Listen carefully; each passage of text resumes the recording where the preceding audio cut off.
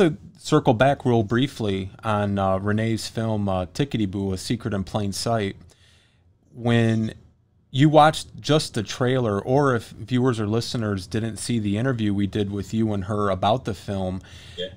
it's going to be very effective because it's not, you know, the Hollywood movies, Still Alice, The Notebook, these films they did about dementia and Alzheimer's. They're great movies and they, you know, they bring an awareness to the topic. Absolutely. But I feel like with Renee's film, and it's exceptionally well done. I mean, this wasn't, you said a shoestring budget, but it's a high quality film. I think very high quality.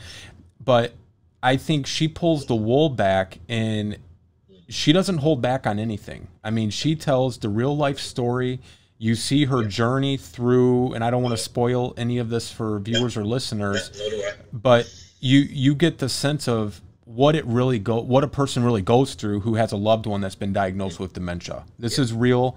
There's no, you know, there's no script writing or anything. This is her real story. And I've shared that with many people that I've talked to or have met, that this, I think, will have a profound effect on people that see it, and hopefully everybody will, because it's just another way to help raise awareness for something that needs to have more attention given to it.